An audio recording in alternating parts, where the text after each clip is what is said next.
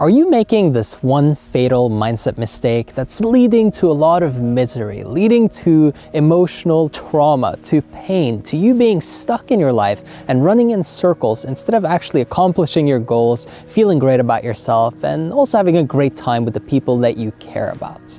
Look, a lot of us tend to have this way of thinking where we put what we want on a pedestal.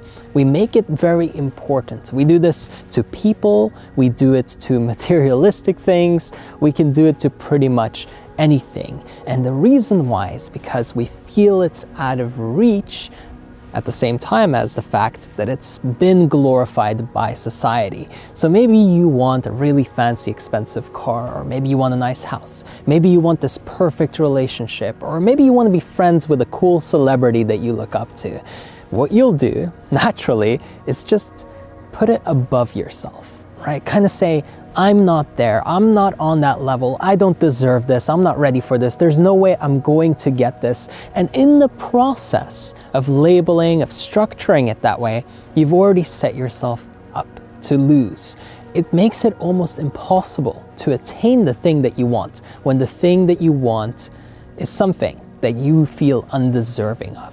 If you feel undeserving of something, the universe, right, or you yourself subconsciously will find a way to sabotage your progress, your growth, so that you don't get there. And so the way to reverse this and really exit this headlock and this grip that you've got on yourself is by saying, how would I feel if I had that thing, or if I had that person as my friend right now? What would change in my emotional states? How would I carry myself differently?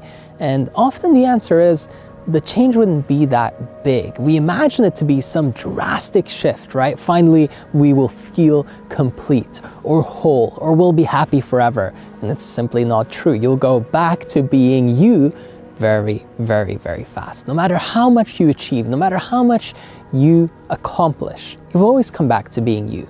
Now, if you work on yourself and your mindset and your habits, these are more long-lasting changes. And so you want to look at, what can I do to become the type of person who is deserving of this, who feels worthy? And at the same time, you want to question why you're making yourself feel like you're unworthy in the first place, because you're simply not. Nothing is above you. Nothing is beyond you. There is nothing that you cannot achieve if you set your mind to it and really go all in. You have the capacity. You are a human being with unlimited potential, really.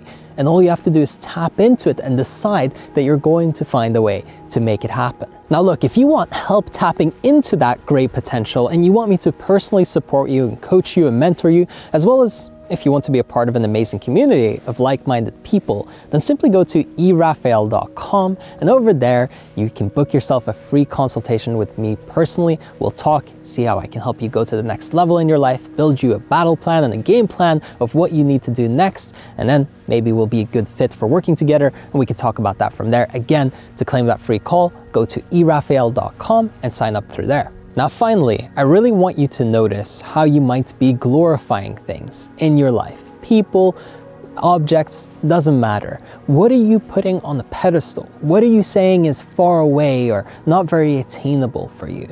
And look at that and really question it. If you don't question it, it will not change. If you continue to just put up with your own patterns and your own bullshit behavior, then you're going to continue to repeat that loop and repeat that spiral and get the same outcome in your life, because so much of what you really get is a result of how you think. And if you think in a flawed way, in a way that leads you into being stuck, then it's almost impossible to take action your way out of it. No matter how hard you work, you can't outrun yourself. It doesn't matter if you put in 12 hours or 16 hours a day, and I've experienced this firsthand. Back 7 years ago when I started building my business, I worked so hard and almost had no progress. And I know that nowadays I can make one decision or two simple choices or work for a couple hours, and it'll have a drastic impact on my bottom line and the amount of people that I'm able to positively affect, really everything. So you have to start thinking better. If you think better, you'll live better, you'll be happier, and you'll make a greater positive difference in the world. And that's what I want for you. So hope you enjoyed this one. If you did, let me know, and I'll catch you on the next one.